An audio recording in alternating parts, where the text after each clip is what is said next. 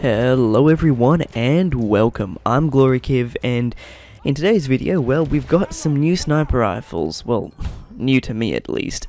I haven't picked up Battlefield 1 in about 6 months, so when I came back from university and I found a lovely 10GB update to do for Battlefield, I was a little bit shocked, to say the least, but there has been so much new content that has been added into this game in the past couple months, and DICE has been doing some good work with this one. The maps, I can't really say that I enjoyed them too much, but I would say that the guns being there really adds a whole lot more variety. We've finally got it to the stage where Battlefield 1 has like a list of guns that you kind of work through when you're like choosing what your class is. You know, normally when the game first came out, look, I think even the assault class had like maybe 10 guns in total, and they were all just different variants. But now that we've got so many varieties, so many variants, it's actually very refreshing to have that. And I've picked up the Ross on the infantry version, which is, I'm pretty sure, just you get automatically when you've got the DLCs and premium or something like that. Or I think maybe everyone in general gets it for free, I'm not sure. But I wanted to do some sniping with that, and so that's what I did. This was actually my very first game back after coming from uni, and I have to say, I think my sniper shot is kinda still there. There's, you know, a good couple of shots where I'll miss here and there, or I'll be a bit slow and not really track the enemy as well, but generally I think I'm making the right choices, and I'm, you know, poking in and out, and I'm not overextending too much. I'm still not going too far out, which is good, because that's what I do when I'm playing very aggressively, when I know I've got a good sniper shot at that point in time where I'm kind of feeling it.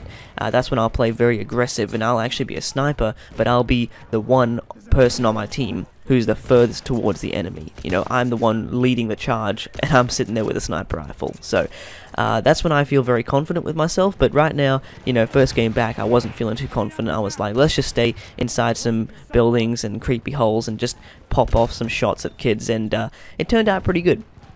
I was very happy with that.